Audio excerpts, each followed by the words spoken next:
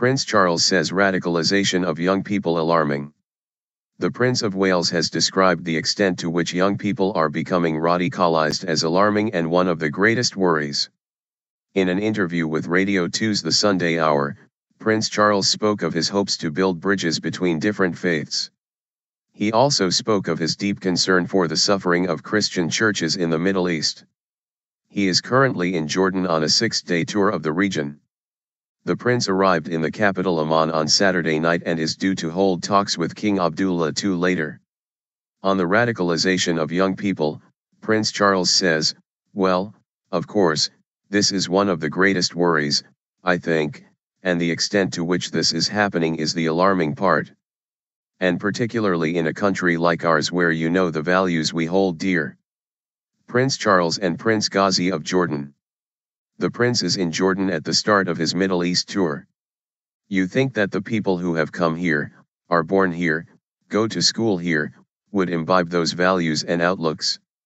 The frightening part is that people can be so radicalized either through contact with somebody else or through the internet, and the extraordinary amount of crazy stuff which is on the internet.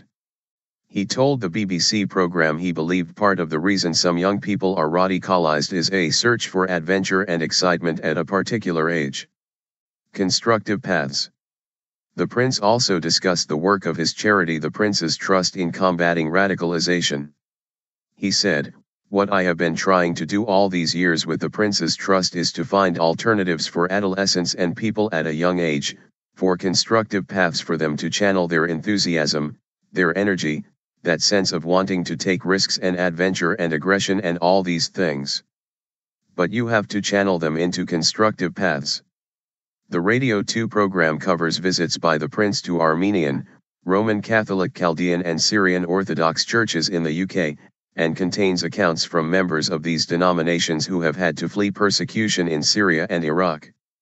He said, "I particularly wanted to show solidarity, really, deep concern for what so many of the Eastern Christian churches are going through in the Middle East." Protector of faiths. Christianity was founded in the Middle East, which we often forget. From a morale point, I hope it showed they were not forgotten. I wish I could do more. Many of us do wish we could do more. I think what doesn't bear thinking about is people of one faith, a believer, could kill another believer. That's the totally bewildering aspect in our day and age. He suggested that when he becomes king, he may still be sworn in as defender of the Christian faith. There had been speculation that the title could be changed to encompass all faiths. However, he said he believed an important part of the role was to be a protector of faiths, defending every religion in multicultural Britain. During the interview, the prince also considered how different communities could live alongside each other.